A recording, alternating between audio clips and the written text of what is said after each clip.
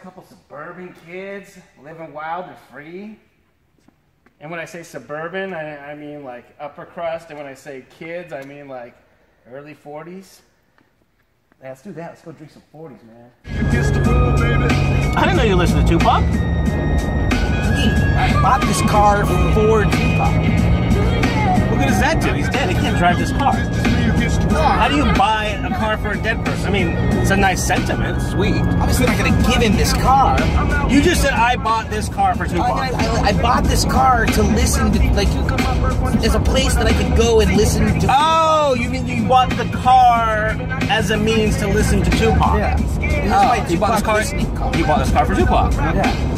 Alright. I can't just listen to it at home. I got kids, they're sensitive to the language. No, I get that, but like, can you only listen to Tupac in this car, or can you, like, every now and then you want to maybe rock some, you know, Belinda Carlisle or something?